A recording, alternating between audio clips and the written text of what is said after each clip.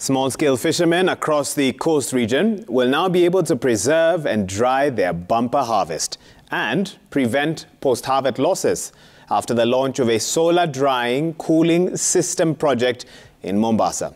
Now, the project, steered by the Kenya Maritime and Fisheries Research Institute, the Kenya Industrial Research and Development Institute, KIRDI, in collaboration with Inotech and Fraunhofer from Germany and the Technical University of Mombasa, will help the fishing communities to maximize on the sale of their catch. About 48 beach management units, BMUs, from Lamu all the way to Vanga and Lunga Lunga are set to benefit.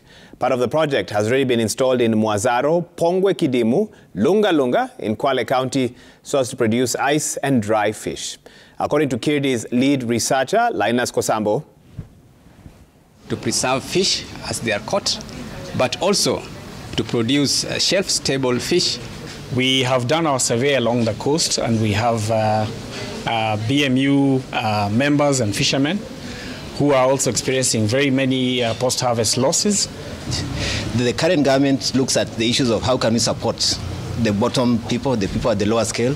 So as an institution, we are trying to look at for technologies which we've actually developed and actually transferred to these people. So by having this center here, first of all, it's going to show as an example of how to create opportunities at the bottom without thinking of greed or being connected to the resources that have not reached the last mile. And we see the big demand here, especially on this side.